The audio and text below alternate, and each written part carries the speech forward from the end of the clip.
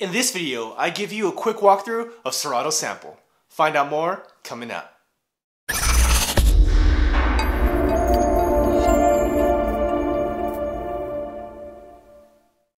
Thank you for watching PDot TV, where you find tips, tricks, and tutorials for DJs and music performers. Now let's get into the video. So when you load Serato Sample into your DAW of choice, you're greeted with this screen.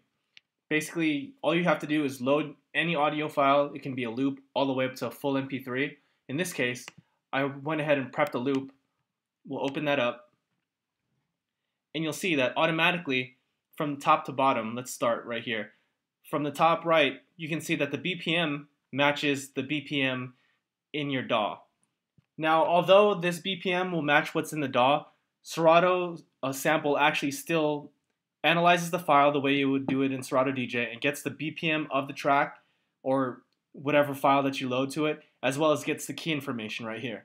So as you can see, I have my key information.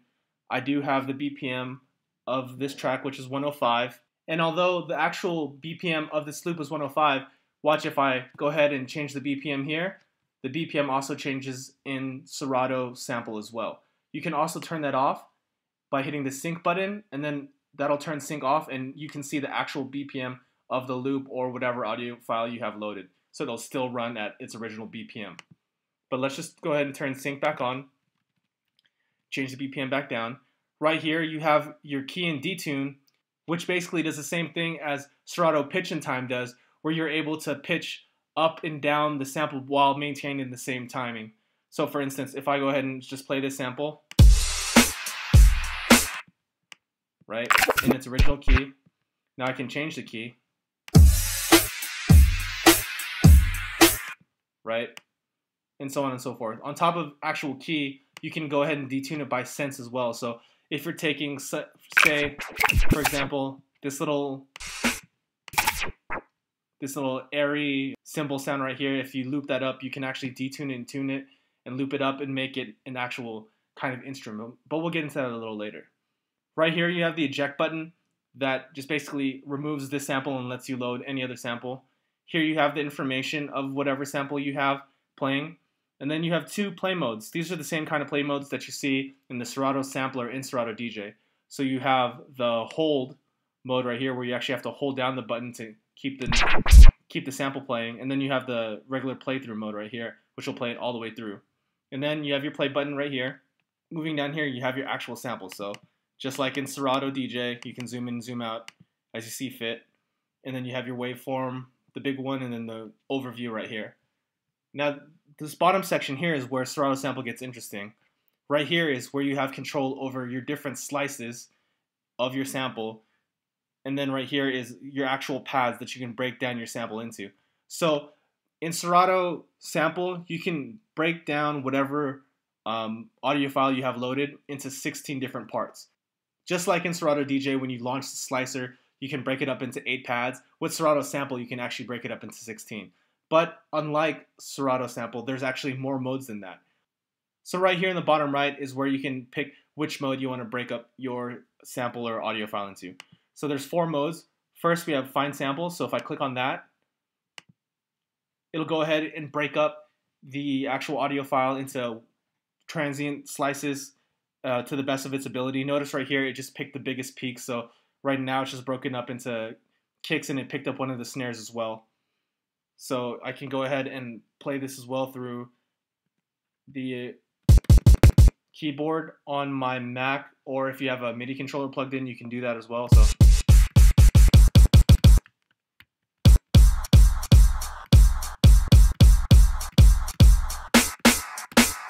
So you can find samples that way. Go ahead and clear that. The next mode is the slicer. This is basically pretty much the same as the slicer in Serato DJ. So it'll start slicing from wherever you have your marker at. So right now it's set at the very first kick drum, and then right here you can actually pick the time division that you want the slicer to hit. So right now I'll have it make a slice at every 1 beat. Then go ahead and click that one more time, and notice it just goes ahead and breaks it up just like that. If I clear that again, if I do it on every, say, half beat, there you go. So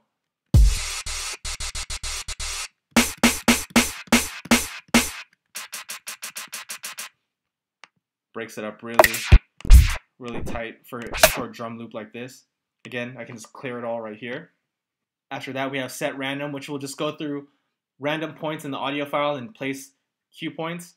This makes more sense when you're just loading in like a full MP3 of a song and you're just kind of, you know, maybe just experimenting or trying to find parts. I can go ahead and set random and notice it just randomly just select the different points. And then after that, you have the key shift pad, which is not enabled right now. But let's go back to, for this example, let's just do find samples.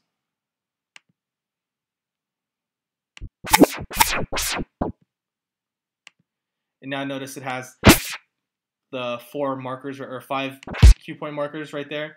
Now let's go through the actual things that you can do with each cue point. So right now, if I have it on this hold mode, I actually have to hold down the key like I mentioned earlier for the sample to play. If I hit the regular playthrough mode, it's just going to go ahead and play through until I stop it or until I hit another sample. So for instance,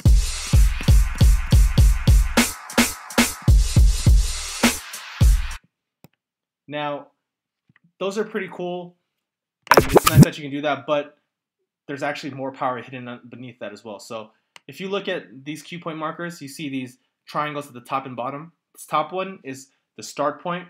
This bottom one is the end point. So you can actually drag this out, for example.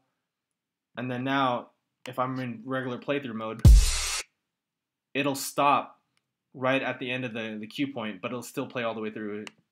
And when I switch to this mode right here, the hold mode, it's still the same thing. I still have to hold it down, but no matter how long I hold it down, it'll still end at the end of the cue point, which is nice. So I could see myself using this in the regular playthrough mode and just letting all the chops kind of play through. Now below that, you can actually edit each chop or each cue point individually. So you have your level right here, which is basically your volume. You have a two-pole filter, which can go up and down.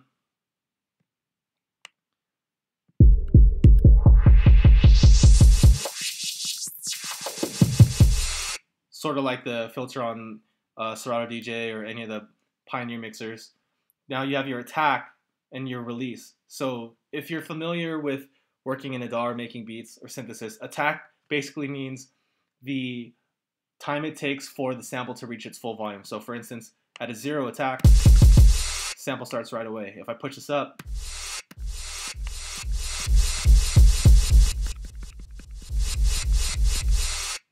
so you get kind of like a pulling in effect.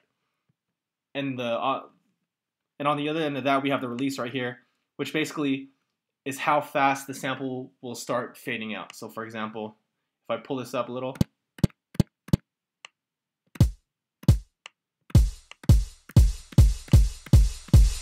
and the longer I have this release up, the longer the sample will be, all the way to the end, where it'll play all the way through. But if I move it, let's say around here, get a nice clean fade out. Or if I don't want to hear this part of the sample right here, I can kind of shorten it up.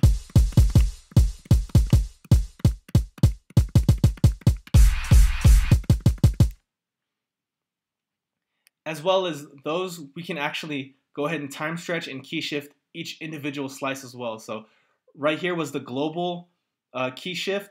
Right here is individual slice key shift. So if I go ahead and pull this up,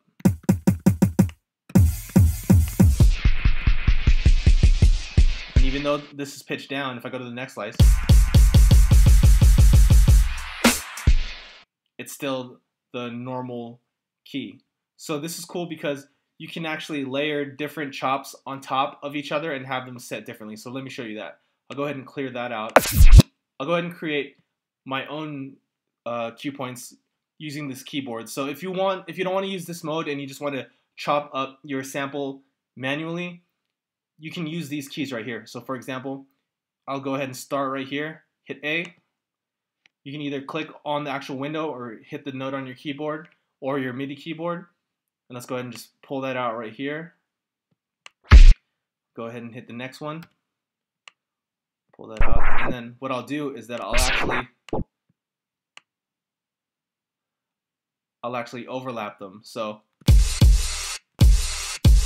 same sample, but if I go ahead and select A first, pitch this down.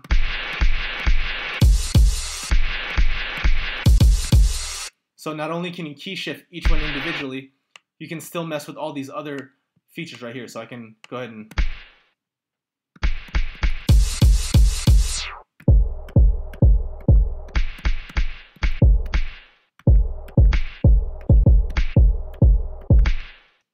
so you get full control over each individual slice of these 16 slices. So there's a lot of power there. So not only can you chop up each piece of the audio file in 16 parts, you can actually overlap and treat each slice differently and get different kind of sounding slices of the exact same part of audio all within this one VST. So you don't have to have multiple instances to get multiple versions or multiple affected different parts of the sample, which is really cool. Something that I think is kind of missing in a lot of these other sampler sequencer kind of plugins, or even in Ableton Live, where you have to have multiple actual audio files running at the same time to get the same piece of audio treated differently, unless you're running into auxes, and it's way more complicated. This is really straightforward and really simple. I'm glad to see it.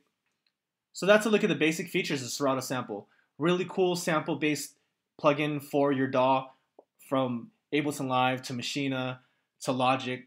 It works in a lot of the mainstream DAWs, and right now it's really cool because it's still on that open beta.